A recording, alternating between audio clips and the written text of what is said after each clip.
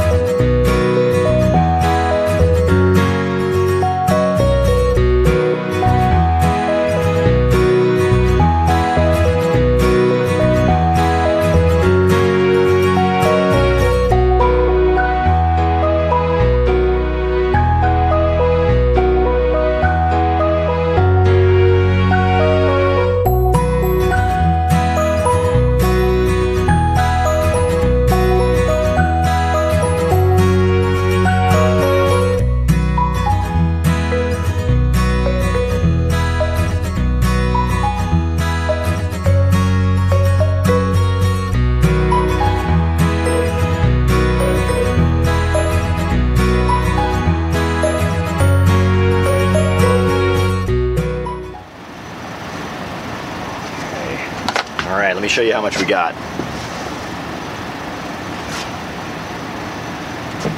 So Paula's going to be cooking down tonight. And I only took just a few cuts off of this rainbow chard because I wanted to actually thin this front out so that way these new growth sprouts down here can get their you know, light from the LED light fixture. And that's one of the reasons why I needed to thin these out, is because it was blocking all the light and these were getting kind of scraggly and getting a little long. And so now they should get a little more light, and they should be, you know, harvestable size in another couple weeks, and we're gonna have 2 full trays of chard. I mean, you can see there is still plenty of huge leaves left inside of here to be ready to harvest. So, you know, after we eat this, you know, over the next few nights with our meals, we'll come back down here and get some more of this chard. And I mean, we've still got two trays of rainbow chard inside of there, as well as we've got the kale that needs to be harvested for salad. So, you know, tomorrow night we'll probably have a kale salad and, you know, lettuce greens. And we also have, you know, inside the mid-size tent over here, we've got another couple trays that are ready to harvest for, yes, our regular salad lettuce greens. We used a whole tray of it yesterday that I'm gonna have to reseed for this weekend. So you'll see that kind of stuff in the video updates for this week. All right, well, this has been Brian from PNB Homesteading. Hope you guys are having a great day. I'm gonna have a great night and a great dinner. But the second part of this video will show what this looks like when it's cooked down and Paula has it ready to eat. All right, see you guys in a little bit. Bye.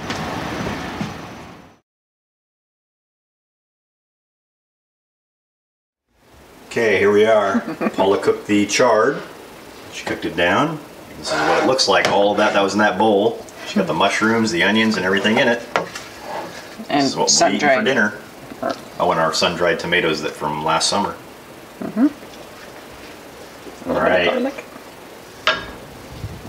gonna flip it around. It's Brian from PNB Homesteading with the beautiful Paula. Talk to you guys later. Bye. Bye. I was gonna put my